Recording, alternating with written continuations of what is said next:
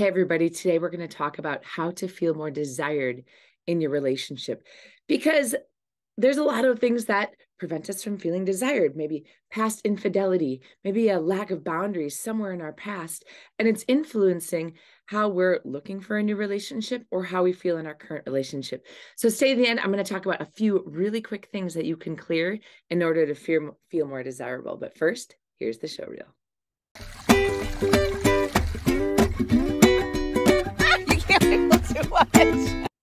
One of the biggest challenges that I see is that a lot of us have experienced some kind of infidelity in past relationships.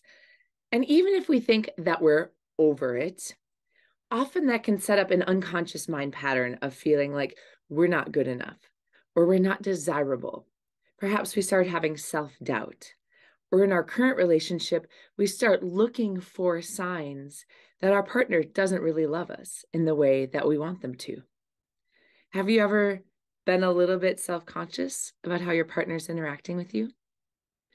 So this is why it's so important to really tune in and see, how do you feel about yourself, your own attractiveness, your own desirability, and your own sexuality. Because think about this now. Perhaps in the past, you had someone that didn't treat you so well. Perhaps they talked down to you. Perhaps they were picking up other people or flirting with other people, with or without you being around. And it started setting up a feeling inside of yourself that you need to do more. You need to be more. Perhaps you need to lose weight or gain weight or be stronger or be more fun or be more smart. And you start getting these ideas in your head about how you are not enough.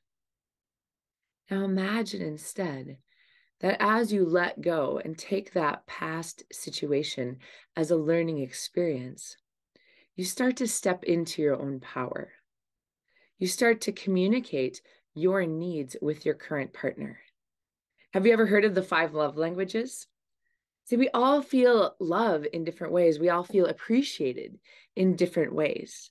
So, for example, you can go and take the love language test, and it'll tell you, how do you actually feel loved? Is it by receiving gifts? Is it by people doing acts of service? In other words, doing things for you?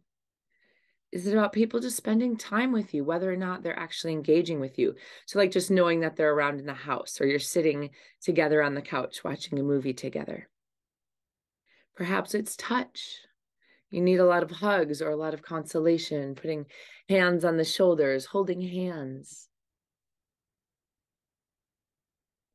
So knowing what your love language is can help you ask for what you want from your partner in a way that you feel desirable and that you feel loved. Because we get to let go of those past experiences and really become powerful in our own present moment. And when we find a place of self-love, self-acceptance, self-worth, self-joy, by letting go of those past experiences, now we can really step into our power with our own current relationship. We can ask for what we want, what we need, and we can be more clear about it. Even if that means like, hey, I've been playing with the 5 love languages and I feel like I realized I need more touch or I need more time together. And I know that might be a challenge for you. However, this is what I need in order to feel secure in our relationship. What can I do for you in return? And open up the conversation with your partner. Because then not only can you be getting what you want, but you make sure that you're communicating your desire and your passion and your connection to your partner in the way that they want too. Wouldn't that be great? Because we may be trying to show our partner that we care and that they're valuable and that they're desired in a way that they can't hear it. So in other words, perhaps we're giving them a bunch of gifts because we like being give gifts. But really what they want is for you to do something for them, for you to take something off their plate that's really stressing them out. And that's what makes them feel loved and appreciated and wanted and desired.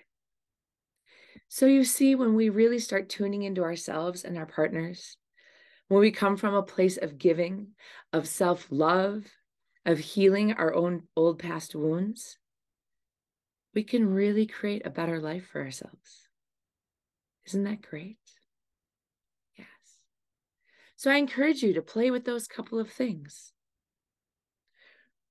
Really find that self-love, really start communicating with your partner, figure out your love language, figure out how you can express your love language or your partner's love language with your partner, and really move forward powerfully together. And if it doesn't seem to be working, sit down with that and figure out, why is this not working anymore? Is it coming from a place of fear and worry? Or is it that we've actually outgrown each other and we've learned everything we can in this relationship together, and now it's time to move on and find something that really suits us both in a more authentic and loving way?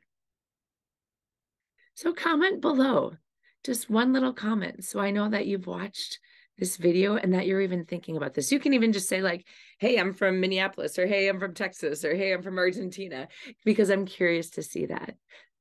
And I look forward to seeing you next time. And remember that you are loved, you are loving, and you are lovable.